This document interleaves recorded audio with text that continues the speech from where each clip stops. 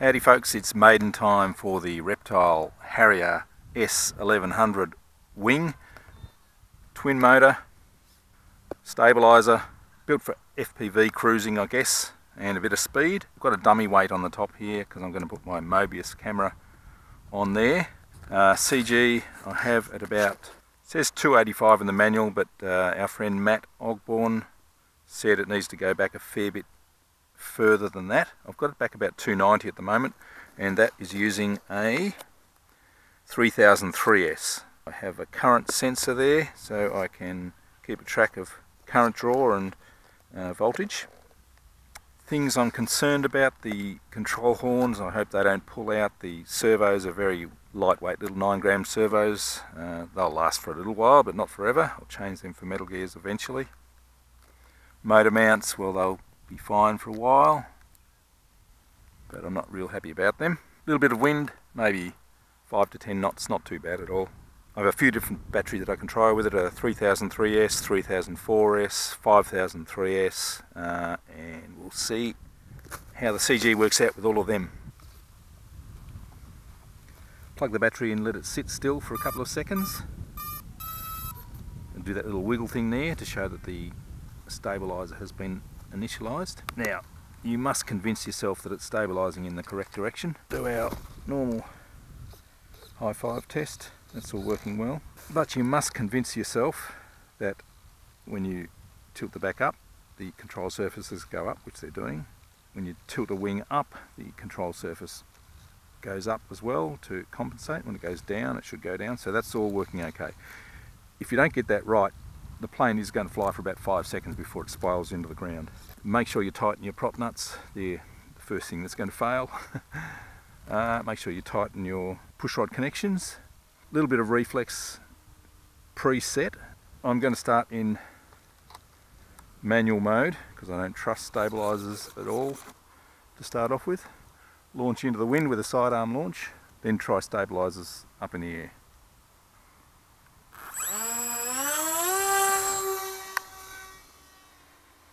It's going okay. It's a bit wobbly. Oh, it's a bit nose down. There we go. Flying. I'm down on a quarter throttle or so. Whoops, what did I switch? Nothing. Bring it back. Trim it up a little bit further so I'm a bit nose heavy. Now we're flying just perfectly. That's purring around beautifully.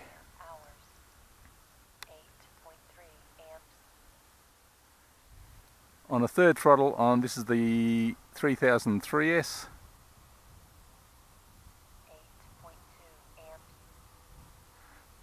So it uses a fair bit of current, but it's nice and quiet, flying very nicely indeed. There's 5 amps, cruising around on probably minimum speed. Bit of wobble going downwind. 5.1 amps. I like it. That looks very cool in the air.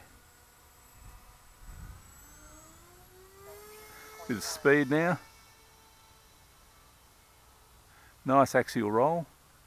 Coming down for a glide. I need to put a camera on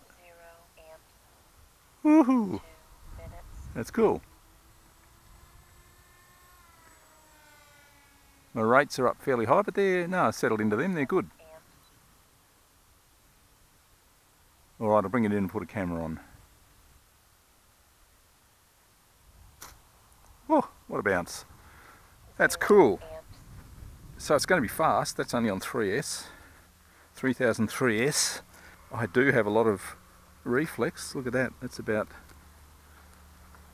a centimetre of reflex. So I'm going to move the CG back, put a camera on and try again. So I've slid the battery back. That's moved the CG back to about 300 I think, which is just about 5 behind that kink in the join. Let's see how that goes. Hopefully we can take out a little bit of reflex.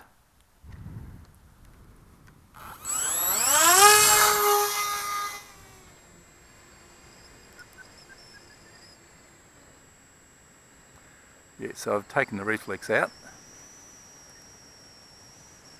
Better get the speed up. So that's going pretty well. We're waggling a little bit. Should try some stabilisation, I guess, shouldn't I? So that's stabilised now. That's going nose up a fair bit. That feels nice. That stabilised mode just holds it. Yeah, I like the feel of that stabilisation. I don't know what the two different stabilisation modes do yet. So it'll fly around, cruise around on about 10 amps, which is a fair bit really. Built for speed. I should see full speed run. How many amps?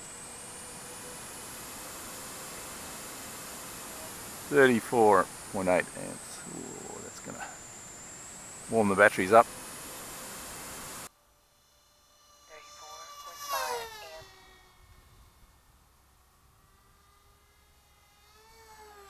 Well, it's got some grunt.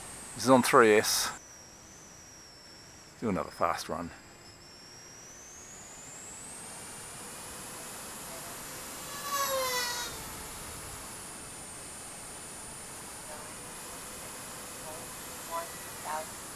Battery sagging a bit. Alright, time to land. Try 4S maybe. 11.2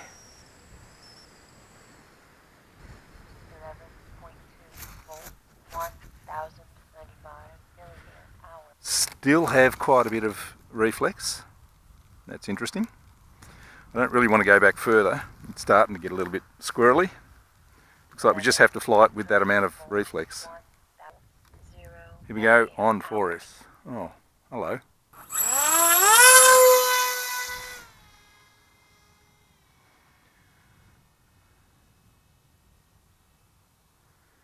Got dog walkers everywhere. I'll have to avoid them. So I'll come back here. So we're on 4S now. 5.5 amps. Runs on less current, which is good. This might be the battery for it. 7 amps. And it's got some speed.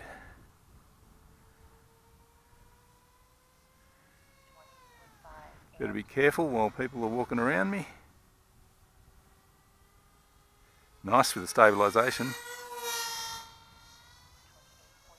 amps. Woohoo! It's gone.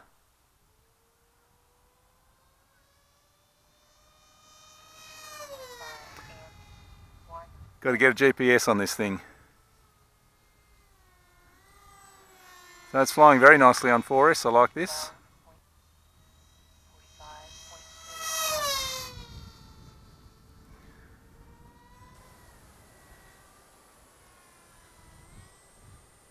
amps. Nice big loop. It's all going very well.